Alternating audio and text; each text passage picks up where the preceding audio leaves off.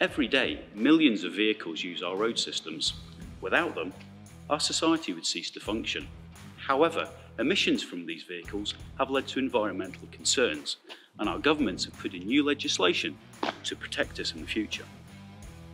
Hybrid and electric vehicles are seen as a key part in reducing our CO2 levels, and therefore we have seen a rapid increase in their use on the public roads.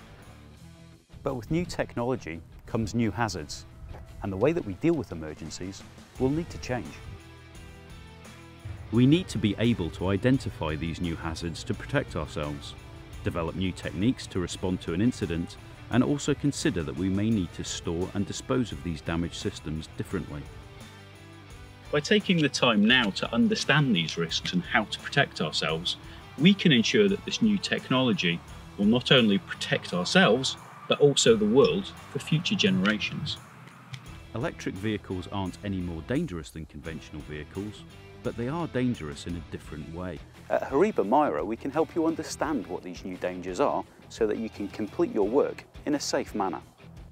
The increase in the number of hybrid and electric vehicles means that many more people will now be exposed to damaged high voltage systems.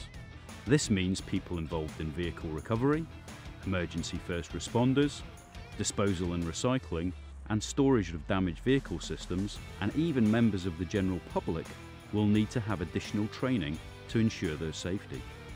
So HORIBA MIRA have created a dedicated course which has IMI certification to help you with your training needs. This course follows the government guidance which HORIBA MIRA was contracted to create.